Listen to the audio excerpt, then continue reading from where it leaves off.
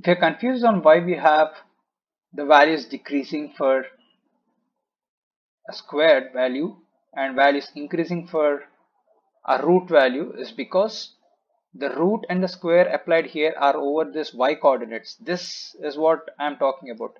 The membership values are present here. So if you apply a square here, obviously the values would decrease along this path. The values would increase along this path. So please do not get confused. This square and this root, they are present over a y coordinate and not x coordinate, and that is the reason you are seeing things in an opposite manner. This is just for clarification.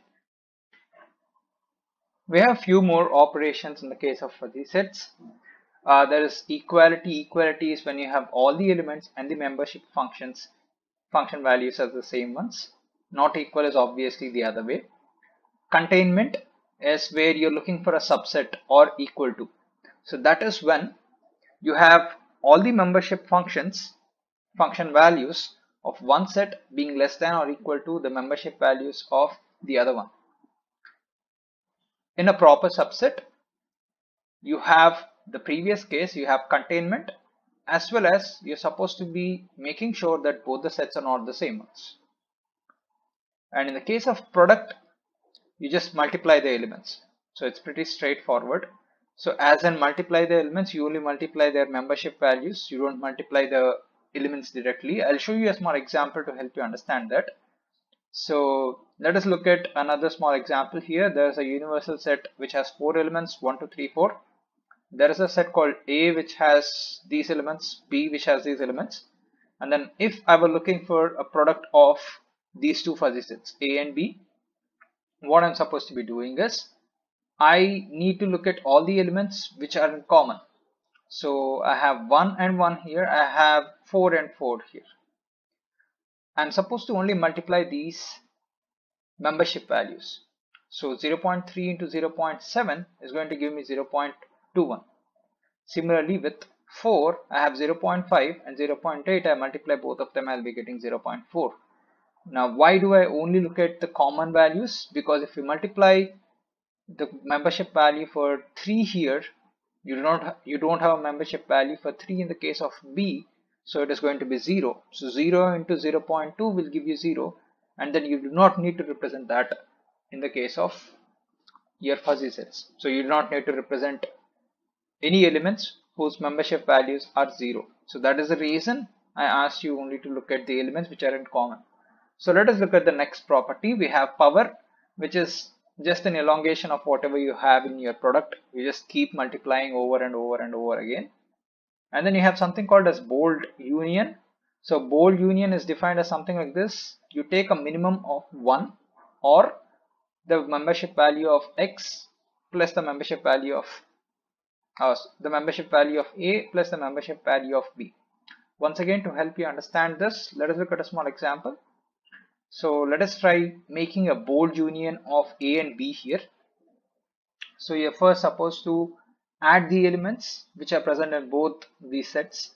So for 1, if you add up these, you would be getting 0.3 and 0.7. The sum of it is 1. So minimum of 1, 1 is going to be 1. So it's going to stay. Next one, you have 2 here in the case of B, and in the case of A, you do not have a 2, so it's 0.4 plus 0. So 0.4 and 1, the minimum would be 0.4. So you'll be having 2 with a 0.4. Similarly with 3, you have a 0.2 here, you have a 0 here, you add both of them, you'll be getting 0.2. With 4, you have 0.5 plus 0.8, which gives you 1.3. And out of 1 and 1.3, you have a minimum of 1. So you'll be having 4,1. So that is your bold union.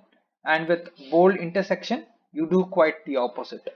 You take a maximum of 0 or membership value of A plus membership value of B minus 1.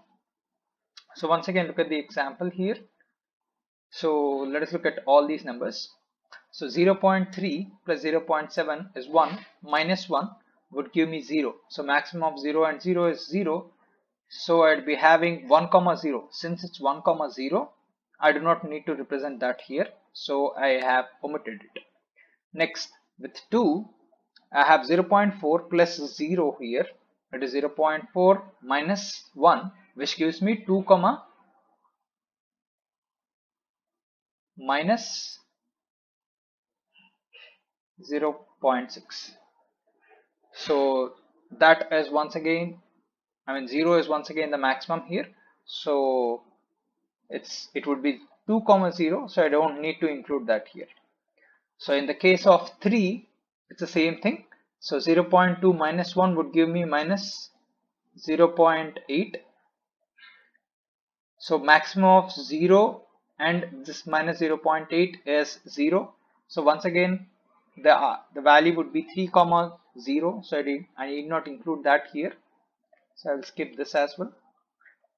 With 4, I have 0.5 plus 0.8, which gives me 1.3, minus 1, which gives me 0.3. So maximum of 0 and 0.3 is 0.3. So that is the only element which is having a value greater than 0. So that is present here. So I have an assignment question for you. The second question of this assignment number 3. I want you to solve exercise question number 10.1 here, the first question in the exercise. It's pretty easy. You'll be looking at small additions of sets. You'll be looking at finding subtractions of them. It shouldn't be very hard. So that's your second question. Now let us look at some basic reshaping functions. Reshaping operations rather. So why do we need these basic reshaping operations? It's already written here to generate new fuzzy sets. So why do we need to generate new fuzzy sets? As I already told you, if we have a graph like this, and then if we know that this graph is representing young. Now how do we represent a graph which is representing very young? Very young should obviously be taking a much steeper curve, right? Something like this. Yes. So this will be very young.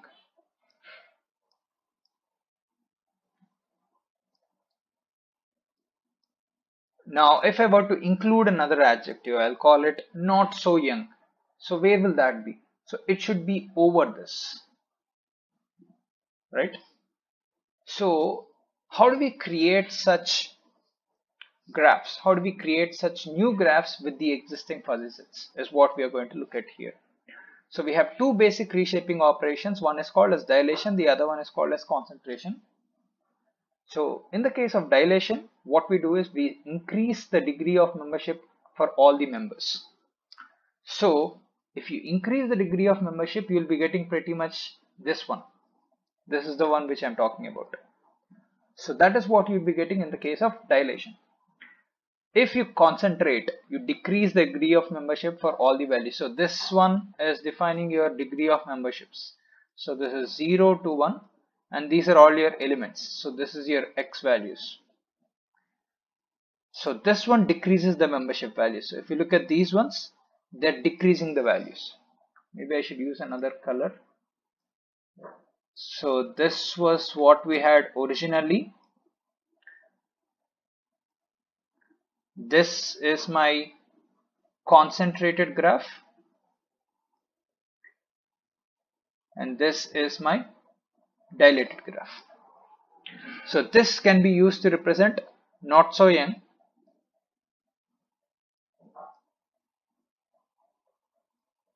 This green one can be used to represent very young and this red one can be used to represent young.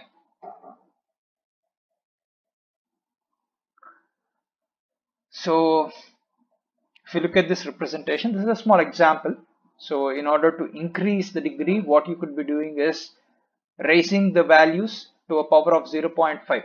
So when you do that, the values would automatically keep increasing. And if you square the values, then they would keep decreasing.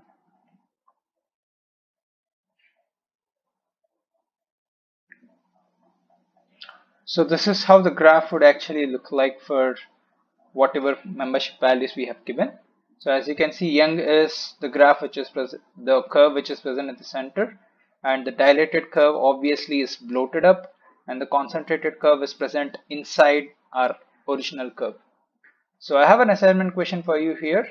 The question will be 10.2 from your exercise, which is also similar to what you have seen just now. So I want you guys to do that as your third question of assignment number 3. So now let us look at a few properties of fuzzy sets. So one of the properties that fuzzy set has is cardinality. So cardinality in general would mean the total number of elements present in a set. So in the case of crisp sets, it's very neatly defined. But what does it mean in the case of fuzzy sets? In the case of fuzzy sets, what cardinality actually means is it's the sum of all the membership values of its elements. So it's not just about the number of elements being present, it's also about how much they are being present in that particular set. So it's basically denoted by sigma of all the membership functions, that is the sum of all membership function values.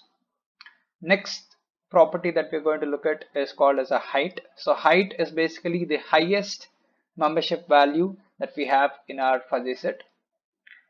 Normalization, so this is another one that we have here. So what normalization does is it divides every membership value by the highest membership value. So what does it mean? So what does normalization do? So let's say you have 0.8 as your highest membership value in your fuzzy set, and you divide every element by 0.8. What happens then?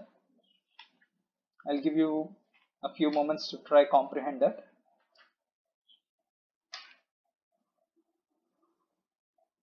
Okay, so if you divide every element by 0.8, you are sure that at least one element will have a height as 1. So what normalization does is it makes sure that the height of the fuzzy set is always 1. So that is what normalization does. It is denoted by something like this. So you have another small assignment question here. So if you look at your textbook on page number 351, there is a very small example. It is not even considered as an example.